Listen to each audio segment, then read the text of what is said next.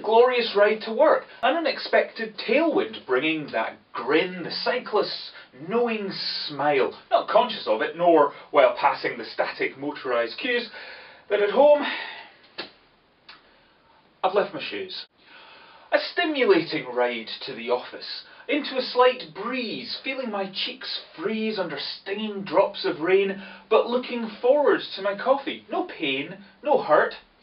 Unaware that my bag has no shirt. A relaxed ride out from home, the sun beating down, wiping away the morning frown, just listening to the birds and the freewheel as it clicks. No words as to 9 move the clocks, and I realise I haven't got any socks. A fun ride to open the day, taking an alternative route, a longer, hillier one to boot, taking pleasure in heightened heart rate and each gasping breath as I wait for endorphin showers, and oh bugger, I realise I haven't got any trousers.